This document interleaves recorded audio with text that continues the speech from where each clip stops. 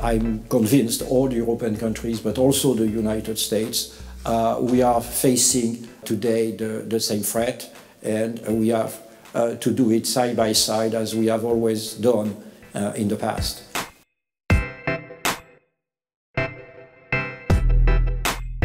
Trumpism is a transatlantic phenomenon.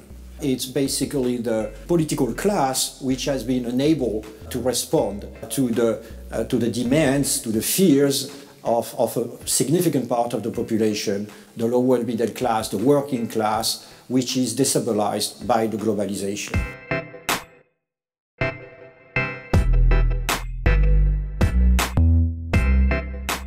The Syrian crisis is destabilizing the best allies of the United States, the European countries.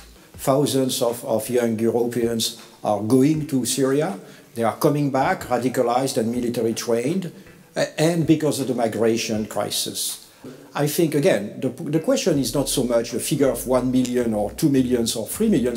The problem is on the prime time on the TV, the European citizens are seeing every day, the impression that there is an invasion.